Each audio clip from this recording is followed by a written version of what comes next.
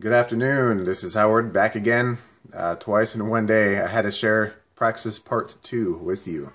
If you saw Praxis 1, the video I posted this morning, I was sitting around, and if those of you who know me and my interest and my Maseratis, very into my Maseratis, an enthusiast.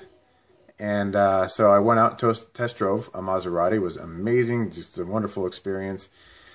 And now on the other side of the day, I had to make a decision to the truck that I owned previously to sign the pink slip and actually scrap it.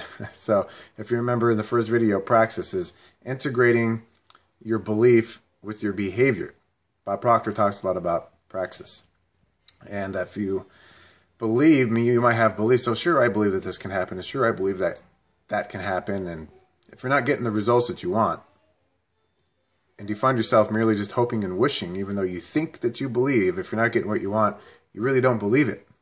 Not on the subconscious level. You might believe it on the conscious intellectual level, but you haven't integrated it yet, right? So it's the integration of belief with behavior. So I had to make this decision to sign off my truck and, get a new one. So I don't have a car right now. I'm actually carless. And it's actually really, really exciting because I know what I do want, the Maserati. But I had to make a decision with faith and moving forward, advancing in that direction confidently, right?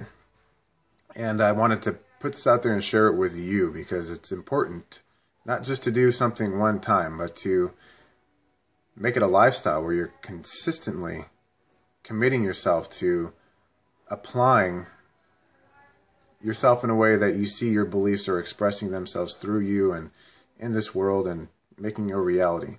Okay, so if you have any questions about that, post your comments below. Again, this is Praxis Part 2. Again, this morning, driving the Maserati, this afternoon, signing the pink slip and scrapping my truck. It's just interesting how these things show up. But it's very, very exciting. There's not a nervous bone or worried bone in my body.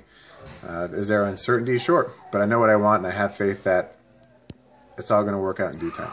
I would love to hear your comments, stories that you have to share, or any questions you have. Go ahead and post those below too. I'll talk to you soon. Cheers.